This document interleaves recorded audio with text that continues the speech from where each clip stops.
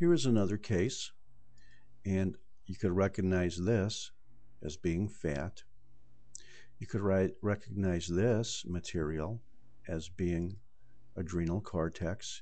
Here is the glomerular arrangement. Here are the linear fascicles. And here's more of a intermeshed or reticulated pattern for the three cortical layers.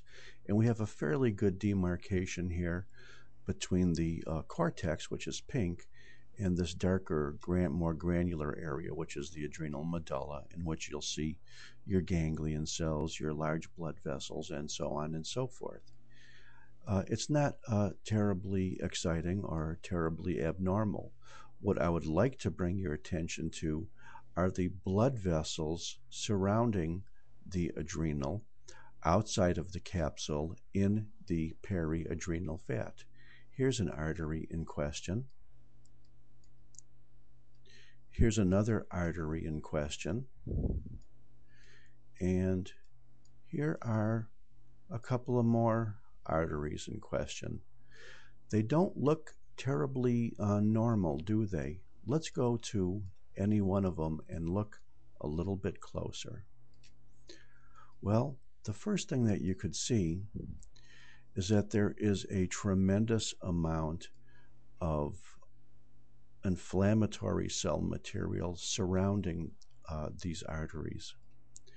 In addition, you could see that even the middle layer, or the muscularis of the artery, is involved with inflammatory cells as well.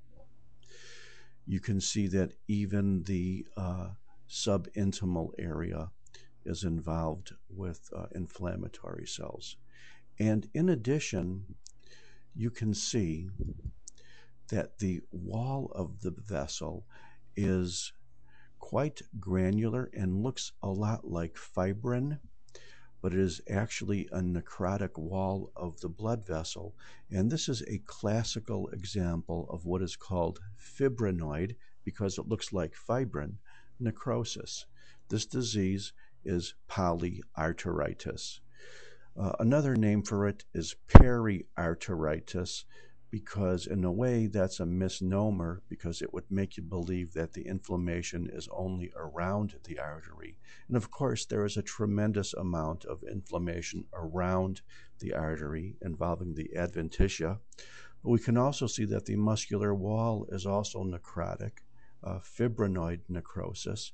And we also can see that even the subintimal area has inflammatory cells. So this is not a periarteritis, it is an arteritis of the entire wall, all three layers, with fibrinoid necrosis, another autoimmune disease called polyarteritis.